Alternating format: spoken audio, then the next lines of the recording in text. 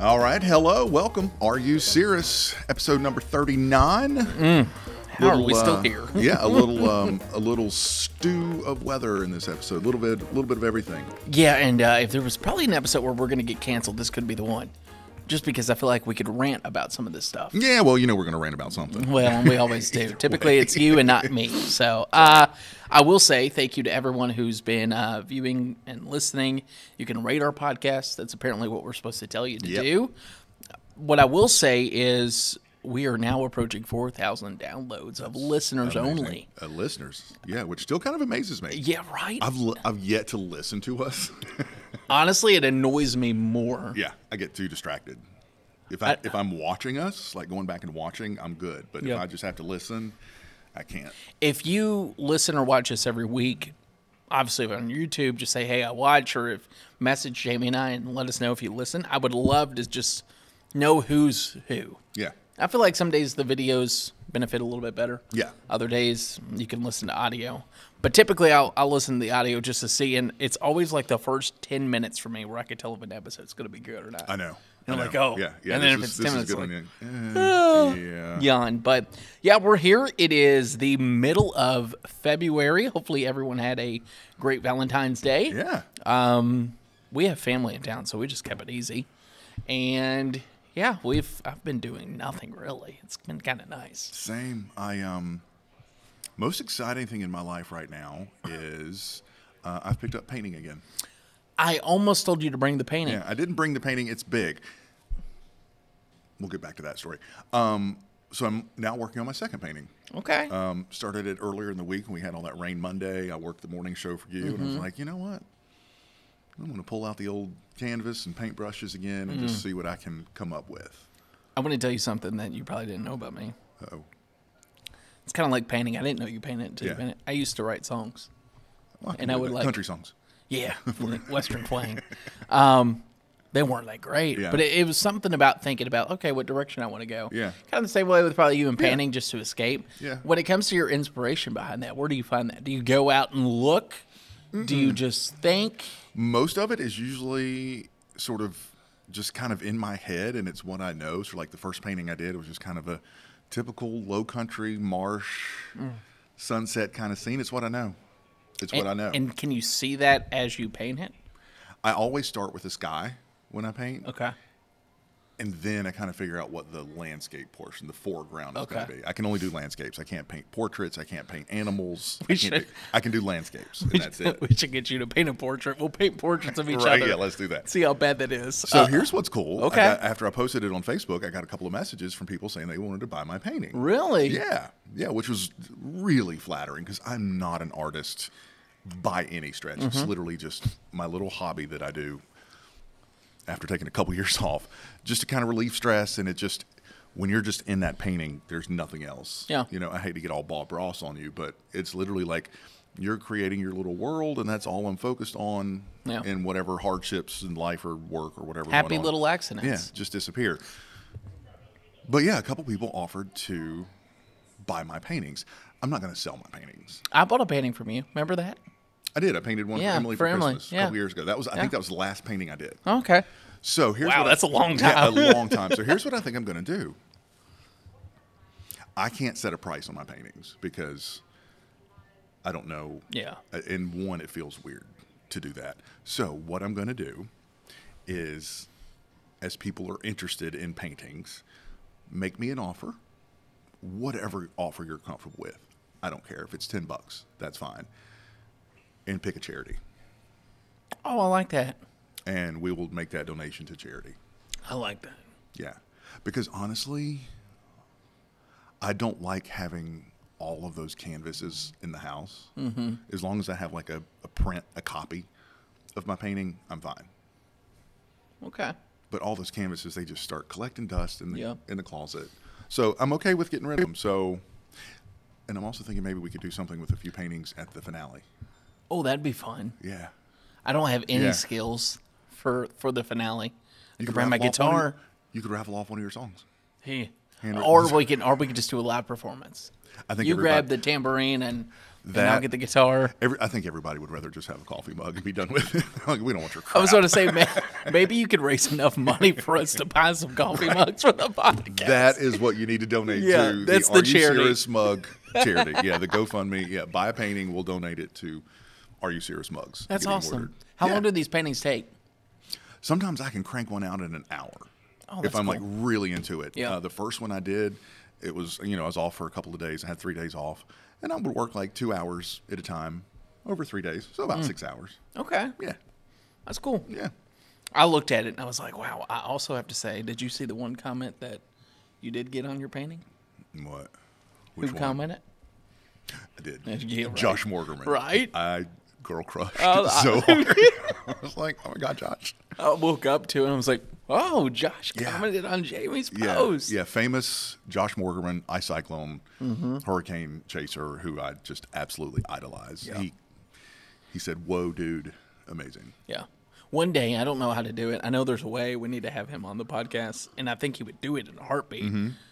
But it's something like we have to put him in the screen and be able to hear him. And we're gonna have. We probably should get that locked down before hurricane season gets going. I think so too. Yeah. Honestly, it would just be us geeking out. Yeah. Hey, tell us about this storm. Yeah. Speaking of storms, so we're going to just jump into it. Last week, there was some discussion. Last week, 2 weeks ago. Yeah. Oh, yeah. They may not even know what we're talking about. Yeah. Weather Twitter. Yeah. Kind of got a blew buzz. up. Yeah. Kind of blew up on weather Twitter for a while about potentially adding Category 6 to the hurricane scale. Here's the beauty about weather Twitter. When it blows up, it blows up. It does. And I can see both sides, but I'm a very traditionalist. Me too. It's been that way for years. Let's stick with it. So the big post was it was a blog post by Dr. Jeff Masters, who was a very well-respected meteorologist. Very well-respected. Incredibly brilliant. And he was bringing up some previous hurricanes that reached incredible wind speeds. Yep. Hurricane Patricia was one of those wind speeds that were just out of the world. Yeah, 215. 215, I think. Sustained winds. Sustained winds. But now that was in the Pacific. Correct. Which is a different breed of storms. Right. I think everyone would tell you that. But it brought up the question as storms continue to happen and we see stronger winds, should there be a new category added to our scale? Here's my answer. And I have probably the same answer as you. Here's my answer. No. Yeah. Category 5 starts at 157 miles per hour and higher. Yes. We have had hurricanes make landfall in the U.S. and especially out in the open waters of the Atlantic that had winds higher than that. 160, I think Dorian at one point reached 180 before it went into the Bahamas. We had Mitch back in the 90s down in the Caribbean that I think was 180, 185, somewhere along there. The difference between 157 and 180, everything's blown away and destroyed anyway. So why complicate? Yeah. And I think people are so used to the current Saffir-Simpson scale 1 through 5. Yeah. At least for me, there's almost a guttural reaction when you hear a storm reaches Category 5. Yeah, every time. That's the holy grail of hurricanes is it's a Category 5. Yeah. If we get a Category 6, are we going to lose that? Are there going to be people who are like, oh, it's just a Category 5. Yeah. It's not the worst hurricane. Well, this brings up my exact point. I'm glad you're on the same side with this. This is where the weather world loses its purpose, I feel like. Our purpose is to keep people safe, right? The impacts, if we're going back to our season 1 episode of trusting the cone and focusing on the cone and the forecast, it is all impact based. Yeah.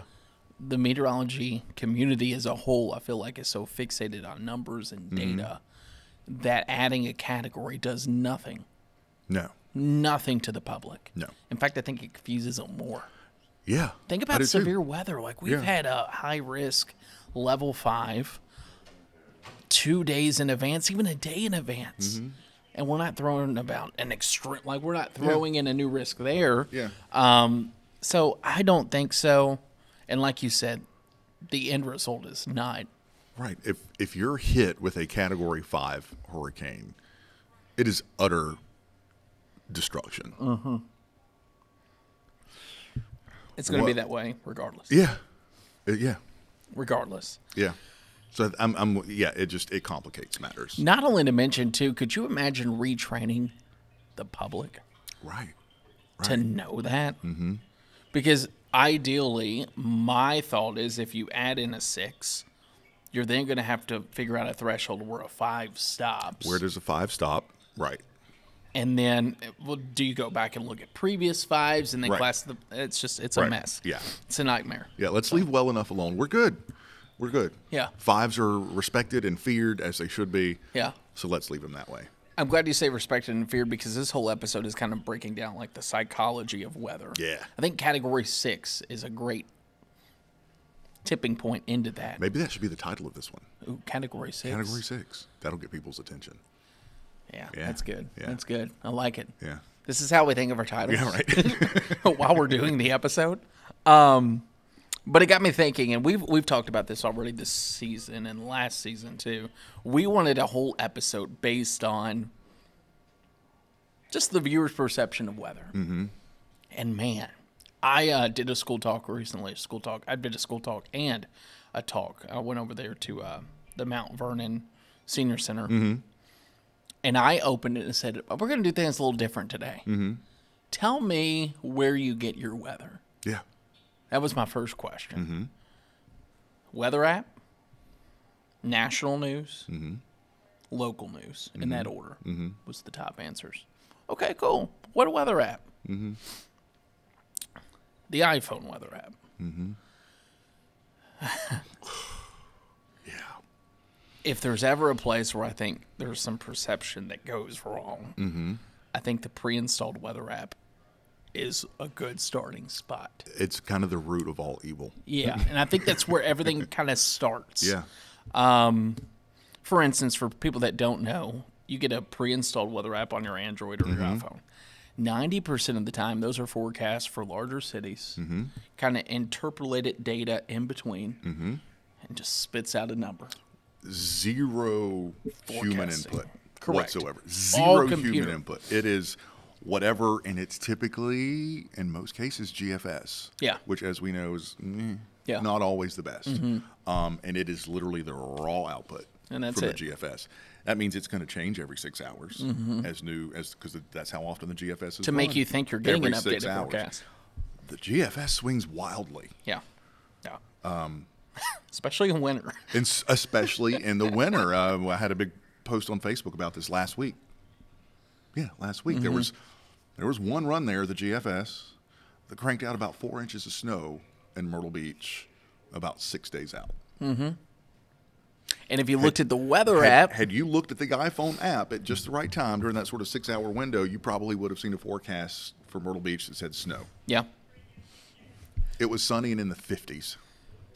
That was the reality of the forecast. And I think this opens up a really good window of opportunity where this is going to dive off quick. I think this is the root of the problem. I think people associate us with that app. And I think they often think that if that app is wrong, we're wrong. We are not affiliated with the iPhone app. Nope. We are not affiliated with the Android app. Nope. We have one app. It is our First Alert Weather app that we input data. Yes. It is updated many times throughout the day to fit our forecast. Yeah. And I know it probably sounds like a broken record every time we promote it, especially when a big event is coming. Yeah. But it is the best app for it. Yeah. And I don't want this to turn into like sounding like we're selling the app. No, the app. at all. We're not selling it. One, it's free. But let's talk about our daily duties. Yes. Pretty high on my to-do list, pretty early in my to-do list every day when I get in, is go into our little system that we have and make sure the app looks good. Matches your forecast. Matches the forecast. Make sure the numbers are where they need to be. Yep. And I do that a couple times a day. So, yeah, there's human input. Let's go ahead and just pull up this app. Speaking, and Curious why you do that. I'm gonna stir the pot a little bit, I guess. Uh-oh. That certain cable company that focuses only on weather, Okay. that app is the exact same as the iPhone app. Yeah. It's raw data spit out. Just to show you how much I don't trust it, I've deleted it from my phone. I do too. I don't even have it So I don't anymore. have Yeah. it. I don't Yeah. think I have it on my work one. So a lot of your national bigger outlet apps are going to have that, Oh, I do have it on my where personal. it's just raw data. There's no way that a company based in Atlanta, the Weather Channel, can keep up with the actual numbers for every location in the country, 24 hours a day, 7 days a week. They can't do it. Yeah. High of 65. Today. Yeah. Just so you know, we forecasted Yeah. 60. Sunday highs in the 40s. Just so you know, we forecasted low to mid 50s. So it's just little things like that. Yeah. 50% chance of rain on Saturday. Well, there's 50%, so you know how we feel about 50%. So that right there is enough to it's garbage. But what's crazy is there's going to be no, and a good thing that I think that we do here, and I think if you follow us, you probably get it. When you change a forecast, you just don't flip the script completely. Yeah. That app does. Yeah. I'll tweak the number like 40% to 30%. Yeah. Or 40% to 60%. Like you build Yeah. with each run rather than, okay, it's going to Yeah. snow. Yep. So that's one thing. Another thing is just, I was talking to Emily's dad. He's an avid listener of our podcast. And they brought this up too in the talk when I went to the senior center. There's an argument now that weather just didn't happen like it did 40 years ago. Spoiler alert, it did. It did. We live in a world now to where we want everything at the palm of our hand. Instantly. Yeah. That you're hearing about it Yeah. quicker than you ever have. Yeah. Think about the national news. Like, Yeah. they lead with whatever the weather, because weather's the number one driver. Yep. So when you're saying, hey, I feel like we didn't have this many tornadoes. Well, we did, We but did. you probably don't remember because it wasn't everywhere. It wasn't everywhere in your face, blown up. I totally agree. Everything. I mean, It's changed. It's honestly kind of changed our job for the worst. I have no desire to go any higher in my career. Yeah. Like, I'm not going to network. I'm not going to be working on the Today Show, so I can say this. The national media is the absolute worst. Okay. The absolute worst. Because you turn on any night. This week they had, the nor'easter up in New York and New England, and it's leading in bomb cyclone and nor'easter. I'm sorry to say the word. It snowed 8 inches in Boston and New York City in February. Yeah. Okay? Polar vortex. Polar vortex. Atmospheric river. Yeah. Pineapple Express. You've heard it all. Come on. It's a lot. Yeah. And it feels like, like you said, it feels like there is a lot more weather and a lot worse weather. It's weather. It doesn't sell. It's been happening since the beginning of time. You're not gonna start with a live shot out in, Houston saying, "Hey, it's sunny and 80 out there." Sunny and 80, yeah. Yeah. Nobody Because cares. it's not Yeah. what people want. Yeah. I think that's the big thing in this business, and for us, when we do have an event that is going to impact us, this is where we run into some issues. I don't know if it's the messaging from where people are getting their information and they come to us and thinking that we're all connected or what. But we go back to, what was that? December came. Let's go to that. In January. Even if weather didn't happen, or we didn't say certain things that they think we said, we still get accused for it. Does that make sense? Yeah, if things get in the psyche, you hear them, you scroll past it on Facebook or Twitter, and it gets wrapped up and involved in whatever weather situation we're talking about or dealing with. I feel like for us to kind of give an example of this, we need to show some examples. Yeah. Tell me about this idea you did, and then we'll start reading this because I love this. Yeah. So we've often talked about, the comments that we get, the bad ones, or the ones that make us chuckle a lot. So it's like, you know what? Let's put a positive spin on this. Yeah. Because, look, if you're going to come after me on my Facebook page, with an ugly comment or a stupid comment, I've got a couple of options. Yeah. Well, don't worry. We can read them all. If it's really ignorant, I'm just going to delete you. If it's a little tongue in cheek, I'm gonna clap back. Yeah. I'm gonna clap back. And I save all the good comments. See, I need to start doing this because I've just let them go. So I thought, you know what? Let's turn these horrible things that people say to us into inspirational quotes. Let's start with one of yours first. Yeah, this is actually I got this one really recently last week. And there was a moment on the air where myself and Eric Weisfeld were just wrapping up, having a little conversation after my forecast. And we had a little tongue-in-cheek kind of laughter, whatever. 30 seconds later, a message pops up on our main WMBF page. Your 5:30 weatherman is sort of a bleep. Did you respond to that? No, I didn't respond to that one. I got a fun one. This was on a summer day. I remember it vividly. We had storms inland. Sea breeze kind of kept everything inside. I think we might have had one shower in Surfside. But I remember like some big-time storms in Florence. Mm-hmm. But this viewer said, so much for a 40% chance of rain. I'm sitting under sunshine and having a beer. Do better, Andrew. Which was fun. Yeah. And I responded and said, hey, just so you know, here's radar. Yeah. You're in the 60. Yeah, you're in the 60. Yeah. That's the perception of it. And then this one I got saving the best ones for last year. Yeah. This one actually goes back to the December came. Okay. Honestly, you're boring with your weather predictions. There is no big storm. You simply like to get all these old people and transplants from New Jersey upset about fake weather. This one's not as much weather related, but just to show you what sometimes we have to deal with. Yeah. That suit makes you look fat. I can't laugh at it.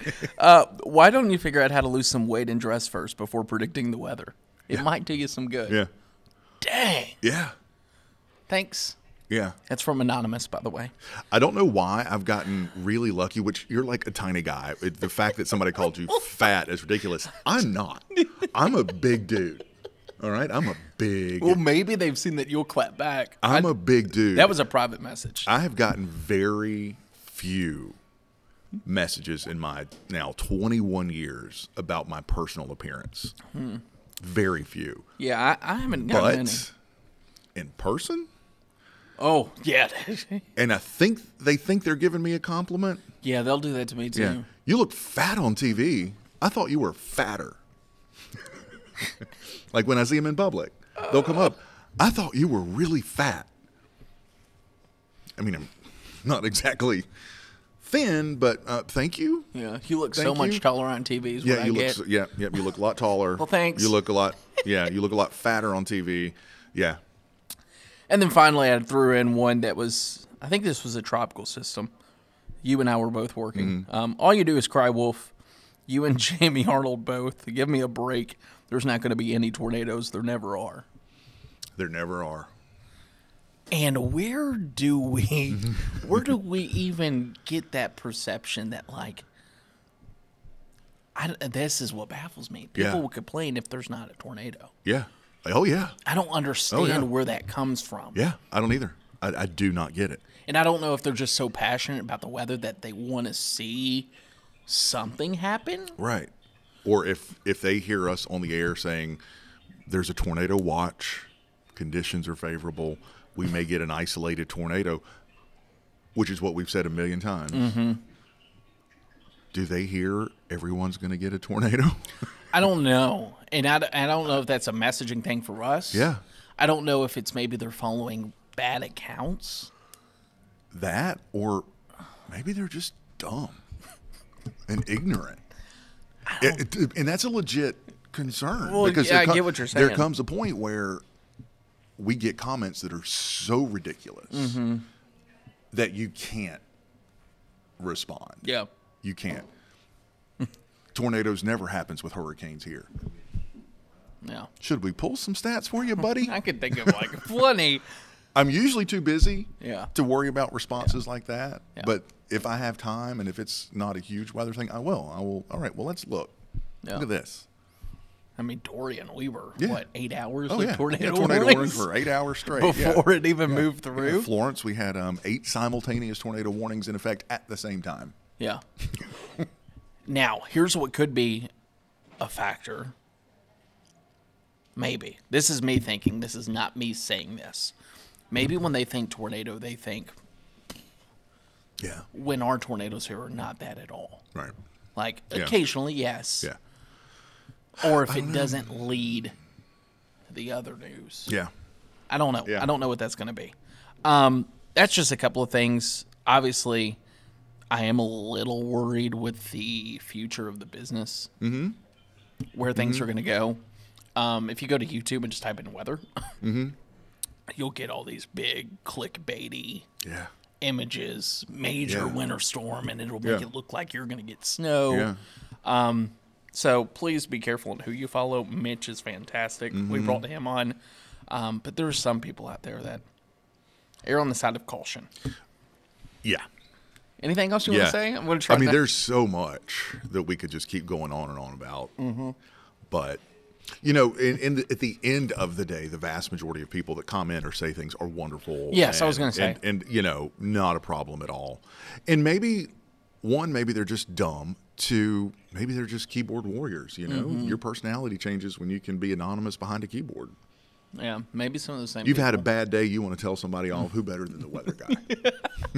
Let him have it, and he feels better about himself. Fine, whatever. Life goes on. I'm not losing any sleep over any of your comments. No. Honestly, I think they're funny. Yeah. They make me chuckle. Yeah. I think there's this stigma, too, with us. You know, growing up back in the day. Yeah. 60s, 70s, 80s. Like, never trust the weatherman. I just feel like it's like if you heard that from your grandma or grandpa, you're going to continue that story. Yeah. You know? Yeah. Maybe there's like a stigma to that there. Yeah. Which is crazy because the accuracy rate now in weather is phenomenal. Oh, yeah. Yeah. And, of course, there are still going to be instances where Mother Nature pulls a fast one and things kind of go awry, but also forecasts change, they evolve, they switch around. A perfect example, I know, you know, locals watching this probably aren't following, but the snowstorm in New York and Boston earlier this week featured, well, at least on weather Twitter, has blown up because of what a dramatic change happened with that storm in about 2 days' time. Yeah. That storm was supposed to be Syracuse, Binghamton, New York, a foot of snow. New York City, Philadelphia was supposed to be rain. And 2 days leading up to the storm, everything shifted south, and the core of that snow right through the heart of New York City up to Boston. So forecasts evolve. Yeah. Forecasts change. I'm never one to give credit. I will give credit here. For the first time ever, big snow station, WKYT in Lexington. Huge snow station. Like, loves snow. That whole market eats, sleeps, breathes snow. For the first time I can ever remember, because the models were changing so much, they didn't put any accumulation map out. They just said chance for accumulating snow, and they did greatest chance, moderate chance, slight chance, and they just tweaked those because the inconsistencies were crazy. Yeah. Honestly, I think we need more of that in this day and age. Yeah, and I'm seeing a lot more, and this has happened in the past couple of years. Now we're going on a snow forecasting tangent. Yeah, That's I fine. love it. That's what I we love do. it. This is great. I'm seeing a lot more boom or busts forecasts. Yeah, me too. So here's our forecast. Yeah. Let's say just, I don't know, for this 2 to 4 inches. Yeah. That's the forecast. That is the forecast. There's a boom potential to that. Yeah. Temperatures are colder. Maybe we get more moisture. Yeah. We go 4 to 6. Okay. Bust. Yeah. Temperatures 34 instead of 32. Yeah. Moisture stays south of us. we may get a dusting. There's always that range. Correct. We can't go on the air and say a dusting to 8 inches because we'd get ran out of town. Because right. Because what good is that? So we have to make a forecast. We are forecasters. We are going to make a forecast, but every forecast has that certain amount of wiggle room. Yeah. And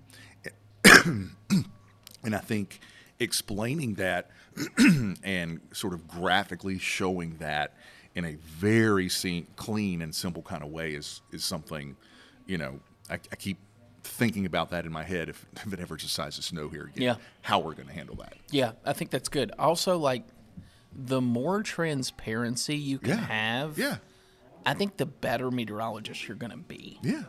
Like, I'm personally tired of the know-it-alls. Yeah. You come on, this is it, this is my thought, all that just drives me nuts. I would much rather you say, hey, here's the latest, here's how we've tweaked our numbers. You say we, which I love, it's a team. But then, and you're transparent with every hit as data comes in. And we've tried to do a really good job with that. It's not easy. It is so easy to get concerned with what the forecast is going to be and stick with that. But I think you need to tweak it. And I think you need to be transparent with the viewers that way. I've gotten a lot better with that over the years. I used to hate to change a forecast. I would hate to change a forecast. Now it's okay. It's okay. Especially if you explain it. Like, look, this is what happened. We got to bump that rain chance up. This is why we're bumping the rain chance up. And you just keep going. It's okay. Transparency, I think, is going to be our greatest asset as we go into the future, especially with clickbait and social media and everything in between. I don't know how long we've been going, but we got some time for some questions. I love it. We still got like 45 in here. I know, and so I'm sure. And I haven't thrown any more in yet because I knew we had still 45 in here. Yeah. There's a lot. I mean, look at this. Look at this. Thank you all. And you can always ask more questions. Remember to rate that podcast as well. Ooh, this is good. D.L. Morgan on Twitter. Always very active on Twitter and some really good insights. How is development in the area affecting our local microclimate? Ooh. That's really good. Development in urban areas obviously does have a huge issue on the microclimate. Most famously, you've probably heard this, the urban heat island effect. Hotlanta. Hotlanta. The urban heat island effect. So, as cities grow and you get more pavement and buildings and asphalt and shingles and rooftops and all of that, on a sunny day, that absorbs all of that warmth. And because there's so much of it, cities tend to be hotter during the day and warmer at night, especially at night. Urban heat island effect really shows up at night. Locally, a bit. Myrtle Beach, MYR, tends to run a little bit warmer than anywhere else. Locally, I think our biggest microclimate issue, and it's not so much a microclimate issue as it is an ecosystem issue, is with so much development, the flash flooding that we get potentially.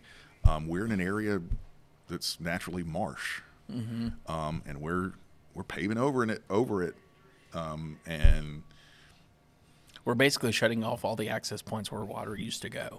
The marshes and the swamps that we have here are just sort of natural catch basins for water. The ones that are left, great, they're still doing that job, but as we continue to develop and pave things over, every time we get a big rain, it's filling those spots up a lot more, and we're running out of places for water to go. Now, there's a big debate on what we should do with development in Myrtle Beach. I'll get out of that. But there's no denying that you take a field, you take a marsh, you fill it up, you level it, you put asphalt on top of it, you're going to have a whole lot of water that's running somewhere. Yeah, and a lot of people talking about, I would say companies are doing it okay with, if you build a big neighborhood, let's throw 4 or 5 retention ponds in, but that's only going to do so much. Ask anybody who lives in a neighborhood in Myrtle Beach that has retention ponds. and we get a 10-inch rainfall, It's over. Especially in those summer storms or a hurricane, you get 6, 7, 10 inches of rain in a short amount of time. Those retention ponds fill up like that. Yeah. And then they overflow and they flood. Retention ponds obviously aren't the answer here. We live in an area that makes it even more difficult, I think. One, because we are seeing so much development. Two, we are prone to excessive rainfall. Yeah. You know, we can get summer storms that drop 10 inches of rain in 2 hours. We can get hurricanes that drop 25 inches of rain in 2 days. There's a certain point where there's nothing you can do about that. No, there's at all. nothing. There's nothing. I've had some intense discussions with some people. Well, we used to never, the flooding, and we got to change things, and we got to dredge the rivers. Well, when you reach a certain amount, there's only so much you can do. If you get 30 inches of rain like we did with Hurricane Florence, I don't care how great your drainage system is, how great your river systems and your dams are, you're going to flood, plain and simple. Yeah. So I think we swung around and answered that one. We'll stop before I add on, and then we get on another I'll get on another get in trouble tangent. again. If you hear our newsroom, it's a very active newsroom this morning. So we're, I say this morning, this evening, whatever. Oh, George, I think this is George Pitt. When and how does the El Nino pattern change? Well, it's going to change. Soon. Already looks like it's in the process of changing. El Nino is, it was all the rage for fall going into this winter. It looks like pretty soon going into spring, El Nino fades, and we may see a quick switch back to La Nina. Trade winds drive that Trade winds. completely. Strong trade winds, no trade winds. Basically, show you exactly everything you need to know. We have upwelling of warmer waters. That is the main focal point. It's the same thing with the ocean circulations out in the Atlantic, except we focus on an area in the Pacific, and that's where the forecast changes come from. What's really cool and fascinating to me is we can predict that so far in advance. Very far in advance, And it's accurate. Yeah. To an extent. Like, hey, there's a percentage La Nina is going to be this strong. Like, that's cool to me. Yeah. I would love to dive into that, but we would bore you to death. Yeah. But you can tell it's a big global pattern, and it's not just, it's driven by a lot of other factors that we can sort of see and predict. And the bottom line is El Nino is fading. La Nina is likely making a comeback for hurricane season, and I think probably pretty soon we'll be doing a whole episode on hurricane season. I think so, too. I'm worried. I'm worried about this hurricane Me season. too. And then I think we need to do a whole episode in just severe weather season. Yeah. I would love to bring on the National Weather Service for severe weather season. Yeah, that'd be fun. I think even just talking about damage, going out on a damage survey. Yeah. How do you determine what's straight line winds? How do you determine what's tornado damage? And plus, they're great over there. I think so that would great, be. And then we'll really geek out with hurricane Yeah. stuff. You'll go ahead and grab one. Thank you, George, by the way, for Yeah, that good question. stuff. If you're just now tuning in or you're still with us, so this is Shooting the Breeze. We answer your questions you submit to us. This is anonymous, but one of my favorite precipitation types ever in the world, hail. What causes hail to develop and sometimes very quickly without warning? Hail fascinates me. I love to see hail. Me too. And there's some times where I'm like, this is nuts. Thinking about what goes on in a cloud. Yeah. So we're going to go quick through this. Okay. Because the process of how hail forms can get quite intense. So basically you have a thunderstorm developing. Thunderstorm is composed of updrafts. So air is rising, going up. You get a raindrop that starts to form. Tiny, minuscule little raindrop. Yeah. Well, as that updraft is going, it's keeping that raindrop suspended. Updraft is strong enough, it sends it high enough into the atmosphere where it freezes. It freezes. And it'll kind of stay suspended up there a little bit. It starts to fall. And as it falls, it sort of gathers more moisture.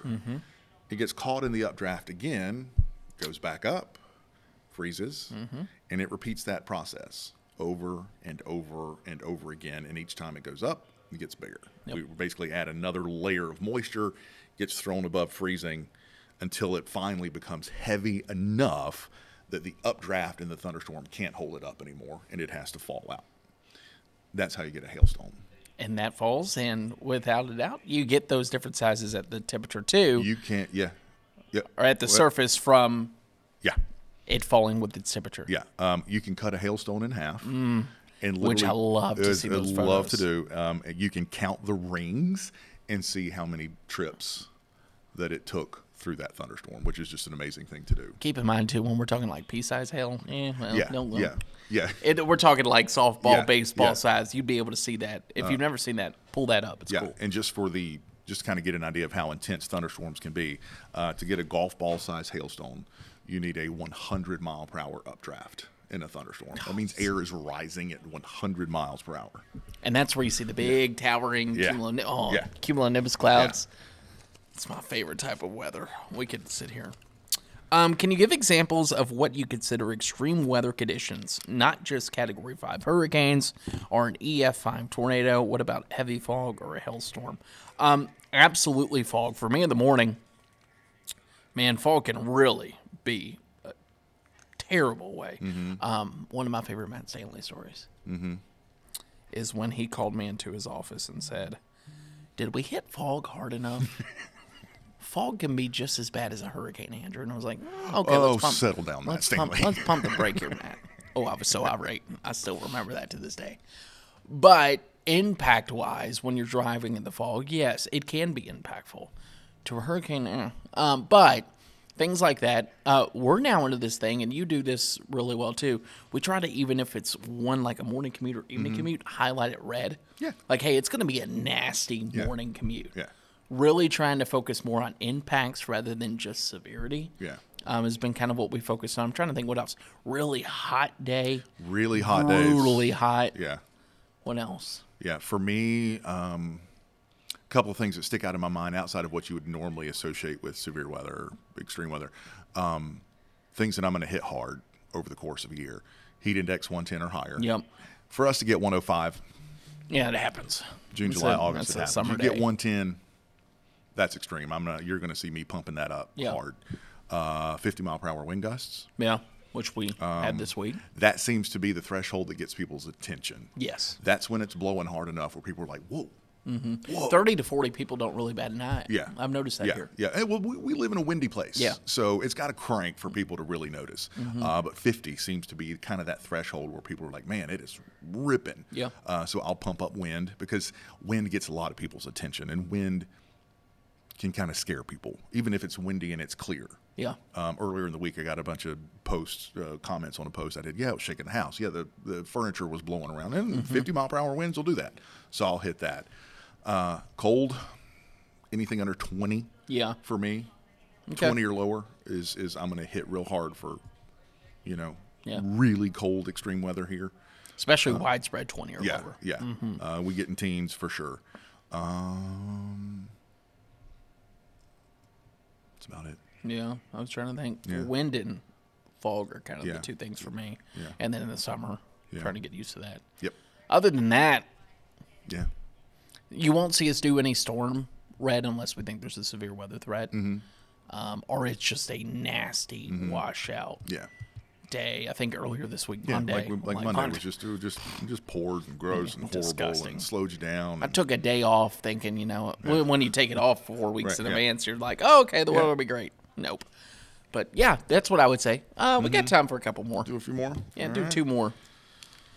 Well, at least we're cranking through them this time. Right.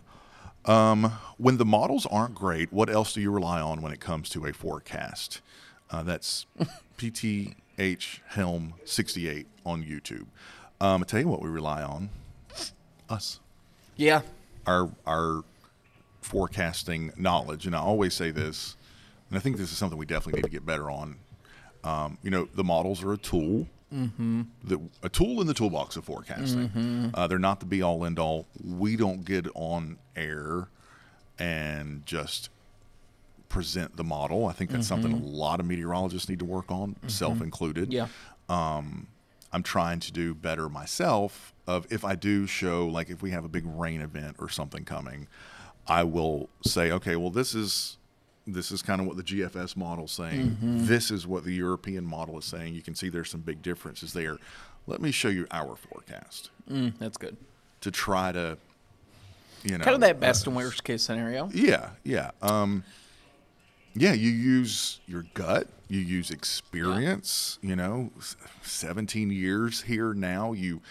After a certain amount of time, you quickly recognize certain patterns and situations that can sometimes overproduce rain or wind or whatever, or underproduce.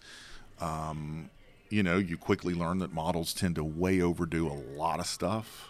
It may be a beautiful model run or a crazy model run for wind and rain or whatever, and this model always overdoes way overdoes or way underdoes or whatever, and you just sort of constantly rattle that around in your head as you're making a forecast. Here's the beauty in that too, and I would say this to anyone who's in the business, still getting started. I mean, I still try to really be a sponge when it comes to every system that rolls through. You're not going to get better at severe weather forecasting or even forecasting in general if you're only focusing on the big events. Like next low pressure that walks through, look at the tendencies. Where's that low going? What's the weather we get? How does that change? And then you'll really get a good pattern for what to expect based off just where things are. I texted you Saturday or something. Hey, system, if I was chasing, I'd be down here. Still not impressed. Your gut feels more confident. And what's fun to me is when you can forecast what the models are gonna do. Like, hey, I expect a shift to the south. We're gonna see day. this. Or we're a shift to the north, or we're gonna see this happen. Just experience and knowing to get ahead of it. The weather pattern. You can. When you can forecast the models. You've got to go. You're coming quite a long way along. I've thought about, because I'm glad you brought up the whole model thing. I've thought about, and I've gotten into it on Future Radar now. I used to do Future Radar - Euro. Future Radar - GFS. I just do Future Radar. And I just say, hey, here's where I am confident in. This is what's matching my thought. And I've thought about with GFS and Euro just taking the names out before and saying best and worst case scenario. Like, here's our higher end, here's our lower end. Here's where we think. So I don't know. Maybe that's something to look into down the road. But yeah, I really think you've nailed it. I don't think, obviously, the day before usually is a good indicator if it's a severe weather setup. What did it do the day before? Because that should tell you what you're going to see for the next. But anything else to add to that? I don't think so. When does a snowstorm become a blizzard? There is a technical definition for blizzard. It's not just, oh man, it's snowing hard. 3 consecutive hours. 3 consecutive hours, back to back, 3 hours, back to back. Visibility 1/4 of a mile or less. So the intensity of snow is measured in visibility. In the meteorological community. So if you're, it's not just huge flakes. It's not just big flakes. Oh man, it's snowing real hard. Whatever. Yeah, that's fun to say. But there is a technical definition. So if you're about 2 mile visibility down to about 1.25 miles, that's technically light snow. 1.25 miles and up, light snow. You get moderate snow when your visibility is 1 mile down to half mile. I think it's half mile. And then 1/2 mile and lower, you're into heavy snow. So blizzard, 1/4 mile visibility. That can either be falling snow or blowing snow. You can have blizzard conditions and the sun is shining. But if it's blowing very hard and blowing snow enough to reduce visibility to 1/4 mile, that's blizzard conditions. And 3 consecutive hours of wind gusts over 35 miles per hour. Which is tough sometimes to get in a winter system. Which is tough to get. So 3 consecutive hours of wind gusts over 35 and visibility 1/4 mile or less. Check. And that is a technical definition of a blizzard. I love that. I love that you knew how to rattle that. I knew it was visibility and wind. Let's get that here. And it has nothing to do with temperature. At all. No, temperature is not included in the definition of blizzard. You can have blizzard-like conditions when it's 30, which is kind of cool. So that was fun. Episode 40 is next week. That's our first. Oh, not first. guest. Our first guest of season 3. Yeah, first guest of season 3. Yeah. I think we could do a little tease. Yeah. I really thought that was him at first. I did too. We are bringing on, I don't know his title anymore. Chief photographer. Chief photographer, do it all, pump up positive spirit. Comedian extraordinaire. Yeah. George Hansen is coming on.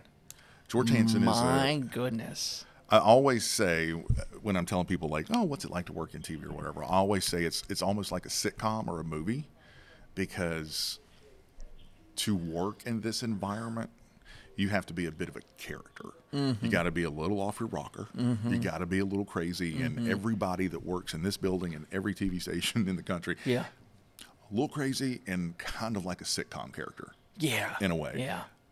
No one matches that description more than George Hansen.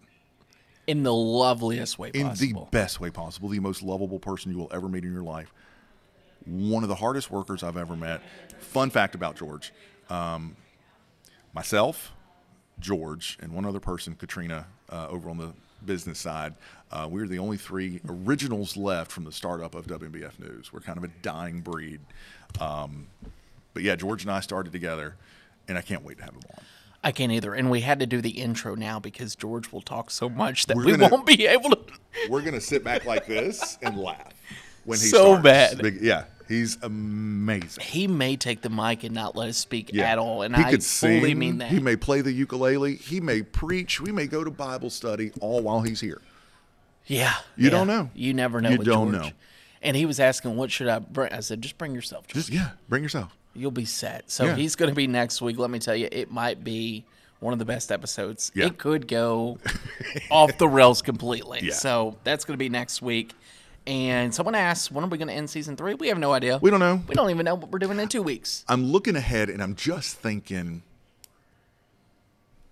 maybe late June. Okay. I think we take a little break. Okay. Because there's so much happening in May and June that I think we're going to want to talk about it on the podcast. Same. I also am I'm a little worried about hurricane season and the podcast. worried about hurricane season. So, we'll tell you why. We've kind of hinted at why we're worried about hurricane season. Yeah. We'll and as we dedicate a get whole closer, episode to my that. worry will be maybe a little higher, maybe a little lower. Yeah, so we'll get that figured out. But so next week, George. Live podcast for the finale. Live podcast for the finale. Absolutely. I don't know. Maybe we'll do another Hurricane Week thing, like last year. We don't even know what we're doing in June yet. Yeah. Anya and them in the back, what are we doing? No, we've got enough going on in June. That does it for us for 39. Yeah. Make sure you rate it, like it, tell a friend. Send in those comments, and we'll do it again next week. Yeah. Can't wait. Thanks y'all.